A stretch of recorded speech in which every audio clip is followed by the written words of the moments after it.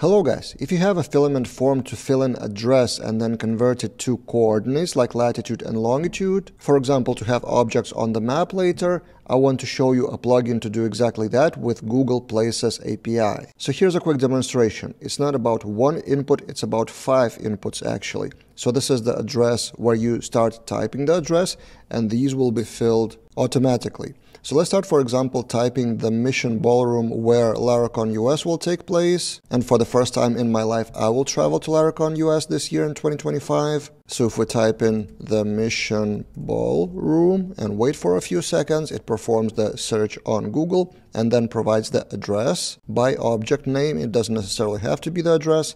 And then you click and then those details are filled in automatically. Or for example, you start typing the address, for example, in my Lithuania, in the capital Vilnius. But this address apparently exists not only in Vilnius, Lithuania, but again, I take one of the options and those are filled in automatically. And the plugin for that is called Google Autocomplete Field, created by TAP Network Digital Agency. How to use it in the documentation, of course, compose require vendor publish. And then this is probably the most important thing, your Google Places API key. And from my experience working with Google APIs and external APIs, it's tricky to get API keys. So this may be more tricky than to actually install the plugin in Filament. And for that, you need to go to API keys with Places API, for example. You can Google that. And then you need to create API keys, go to credential page and enable specifically Places API key.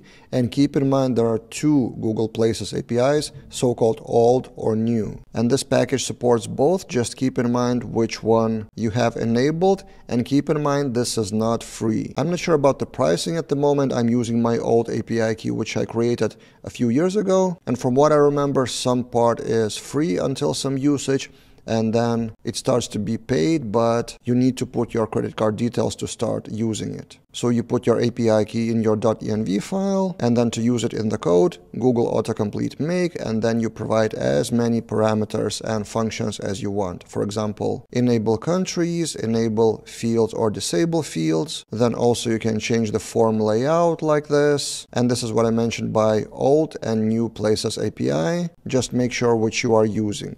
And in this project, this is an example from property owner side of one of the latest projects about Filament tenant room booking on filamentexamples.com, and in the code we have something like this. So property resource in the owner panel, and in the schema we have Google Autocomplete, Places API new, and I provide the fields for address, city, country, and coordinates. And out of those 4 fields, 3 are exactly as they are provided in the form. So address, country, and coordinates. But for city, it's different because in that project we have a drop down by city. So we need to have cities as a separate database table.